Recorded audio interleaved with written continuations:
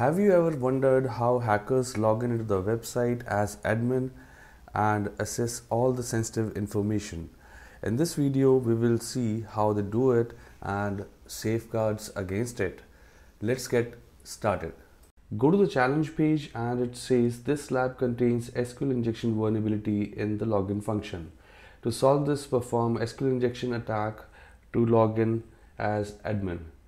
Copy administrator and tap on assess the lab.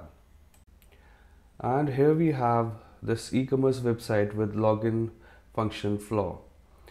Click on my account, right click to paste username and type single quote with 2 dashes.